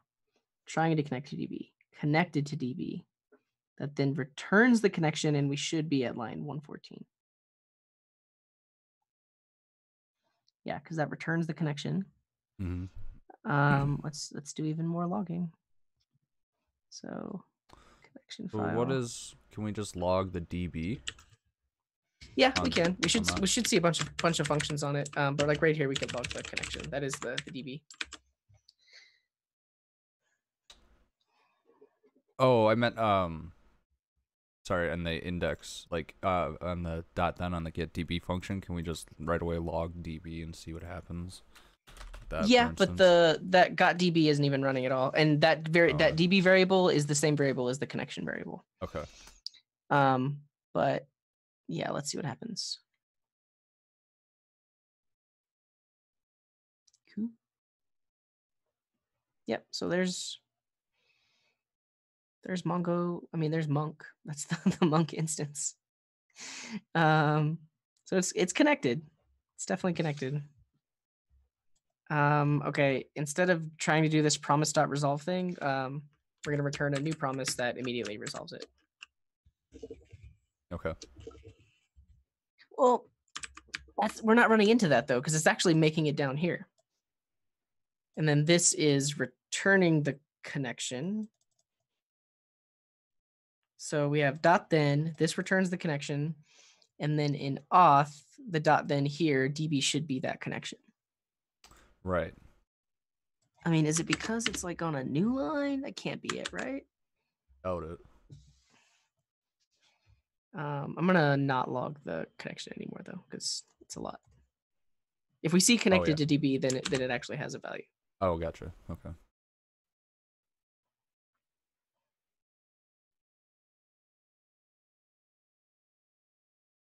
But yeah, try logging in. Let's look at the back end. Connected to DB.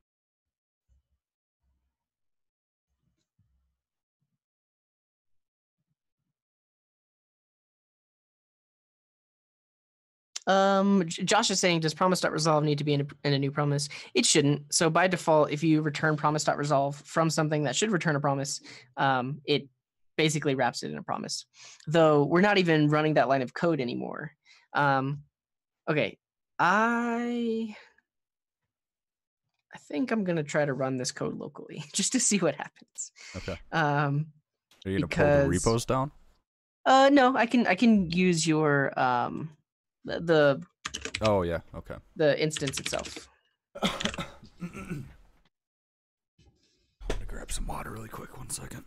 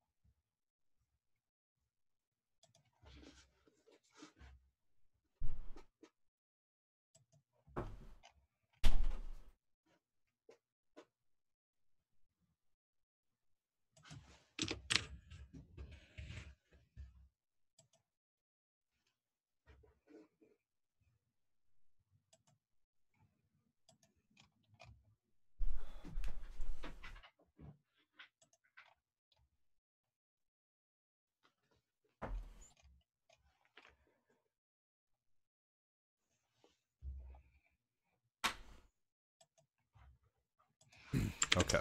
Yeah, I really wish we could debug this code. Let's just try to get that going again. Can you kill your terminal there, the backend?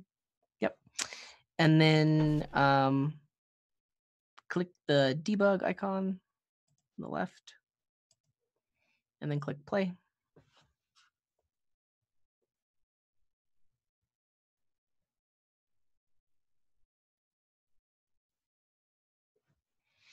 Click on debug console. We should see the output there. Right there. Yep. Yeah, so it says it is listening. Let's also do this. If you go into the live share settings, I think click there. Yeah, and then remove these shared servers. That could be messing stuff up too. Just like kill both of them. Yeah, cool. And now go to Chrome. And let's see if you like refresh the page. Yeah, this is insane. Like the fact that like the backend is running. Like if you click on click that link to localhost 1337, not that one, the other one. You click that. Yeah. Yeah, I mean it's running. It's running, but your localhost 8080 cannot. It says it says it's not found. It says like it's not even running. So click on your client tab for localhost 8080. Can you do a hard refresh? Do like Control Shift R. Okay. Click on network. And then click on that. Yeah. Yeah, it's just totally failing. Can you go to your backend really quick? I just want to verify the CORS setup. So go to app.js. Options, success status. Let's get rid of that. And get rid of credential. Well, actually, I guess you do want that because you want it to be able to pass the cookie through, right? Yeah. Okay. Restart this. So press the green arrow thingy here.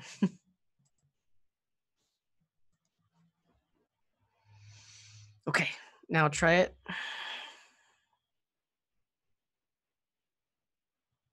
Refresh the page. I just want to see that verify route working. Oh, okay. No. Yeah, this is crazy. Is Josh still watching? Josh, how crazy is this, Josh? Why doesn't it work? Why? The app, the app is literally running, and we can access it, but the front end from localhost 8080 can't access it from some reason. That is so weird. Okay, but just try logging in really quick. Okay. But my thought though is we're gonna have the exact same issue. It's basically gonna say like I can't request auth/login. But just try logging in. Yeah, through the same one. Not access localhost auth login. Do we need to like change anything in our environment variables, or did I miss anything from switching stuff over to be dynamic? Ultimately, I am baffled right now. Oh, you know what? It could be that you're we're trying to debug it, but it actually needs to start. You know what? Let's look at the configuration. I'll pull it up on my screen because we might need to tell it what the current working directory is. Because that's where your .env is. Your .env is in the server folder, right? Yeah. The root level. Are you talking about the debugger? Like when it's like looking at the configuration of yeah, so it could be that because it can't load the .env, the origin is set to nothing. Actually, you try to do this. So if you go to go in here, try typing right above program, do like double quotes, and okay, you do get autocomplete. Search for search for directory, search for current, search for root. Okay, let me look it up.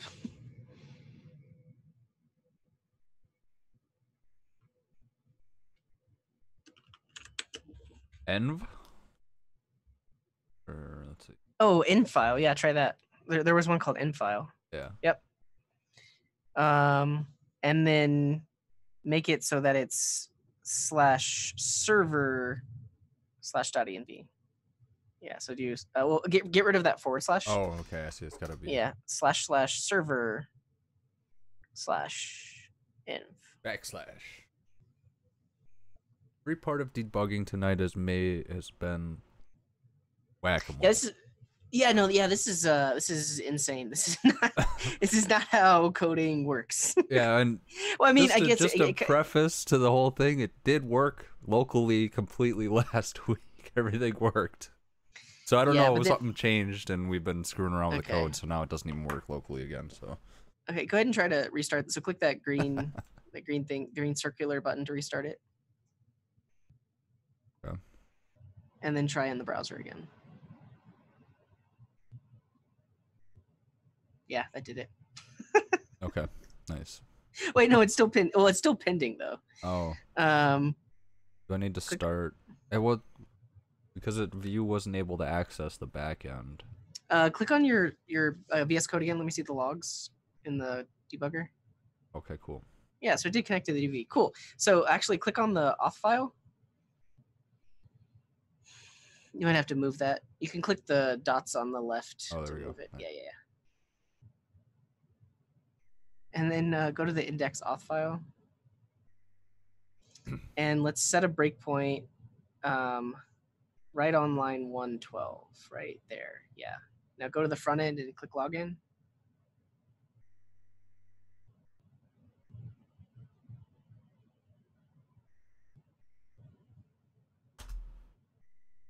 Cool. So debugging is actually working. But oh, you know what? I can see the debugging stuff on my end too, and I guess I can step into it. That's crazy. But we're going to step into the get DB function. Now, currently, DB is defined. So we then go in. Wait, what just happened? Is the console log breaking it? What the heck? It stopped. Like if you scroll all the way down. On the right Is here? it still running? Yeah. Yeah, the server stopped. The debugging server. Click play. And let's actually, so yeah, click play. Oh, so it's, okay, never mind. Put a breakpoint on line 7. There, yeah. Now let's try again. So just click login on your front end. Okay.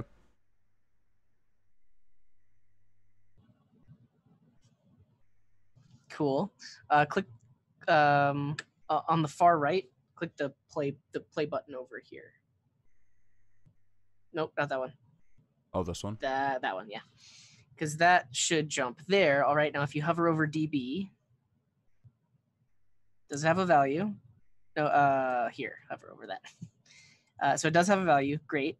Now if you click this button here, this is step into the function. So click that, step in. Okay. Do it again. Okay. Do it again. And it breaks right there. Because like this should resolve it. So it's this dot then that's breaking it? Yeah. It's so weird. But okay. We could sort of fix that. Or try a different way of resolving the promise. So like in the connection over here, instead of returning promise resolve, turn a new promise. This is what Josh was mentioning earlier.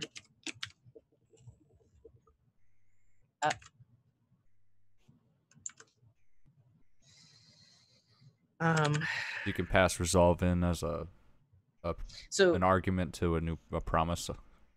Yeah, so instead of doing promise resolve, this actually just creates a new promise, and then we just immediately resolve it to be that DB variable. Okay. So let's see if this changes anything. Click the green circle to restart the debugging. Cool, and then try logging in.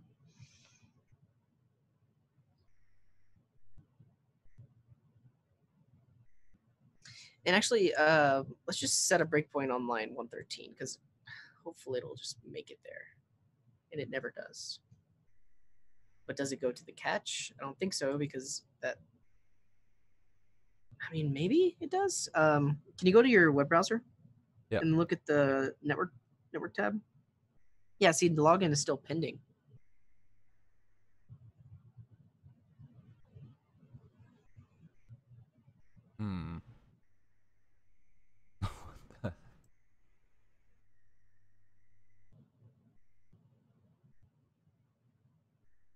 I'm just adding all kinds of breakpoints. Try logging in again. Is it still running? Go to VS Code. Oh, yeah.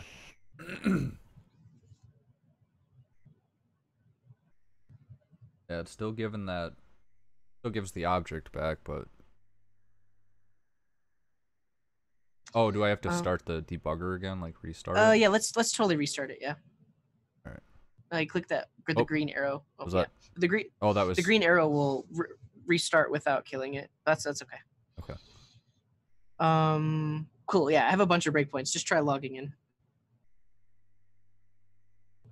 Right. Go to your backend code. Connect it to DB.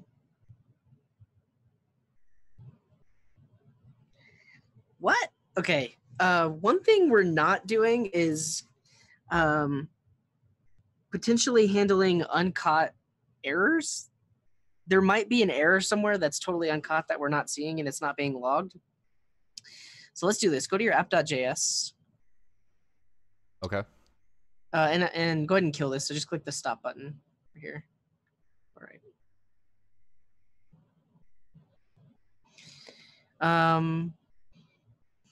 And let's do this like right after line 55. Yep. Do process.on. And then invoke it. And then put single quotes. It might auto suggest. Here we go.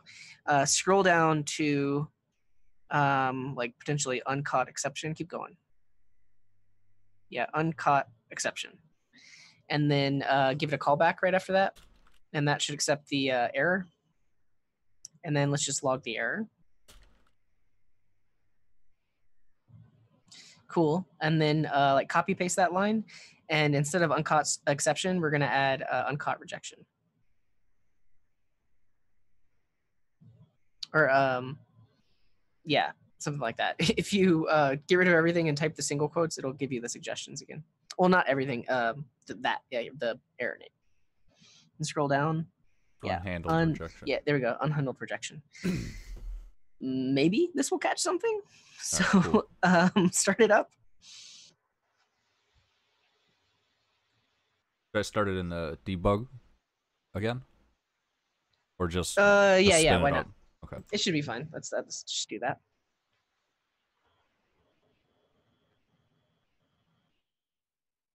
All right. Yep.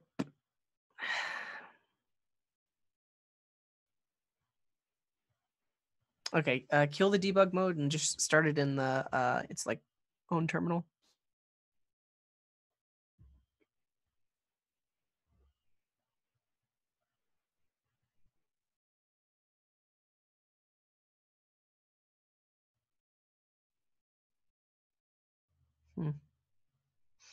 Okay, I'm at a loss.